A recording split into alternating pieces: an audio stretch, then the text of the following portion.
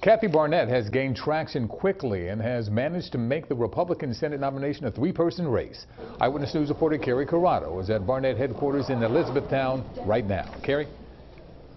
Yuki, we are here at the Star Barn in Elizabethtown. This is the home of the Kathy Barnette headquarters for her campaign. I want to show you and set the scene behind me. This is a look at the stage. We are still waiting for people to arrive. We are still setting up here. But here is a look at her today. She voted at the Huntington Valley Library in Montgomery County. Barnette has been fighting hard to secure that GOP Senate nomination. Political experts saying she came out of nowhere, an underdog who surged to the top late in the game and with far less money. She's now battling frontrunner Dr. Oz, who was endorsed by former President Trump, and David McCormick, who's also a top contender. Now, Barnette served in the Armed Forces Reserves. She was an adjunct professor of corporate finance and a conservative political commentator. On primary eve, her camp addressed photos. She was in D.C. when the Capitol was attacked, and her campaign told CBS Barnette had no involvement in the violence. So all eyes are on the Keystone State, not just here, but nationwide. We are following this very closely, and we will keep you updated throughout the night. We're live in Elizabethtown. Kerri Corrado, CBS 3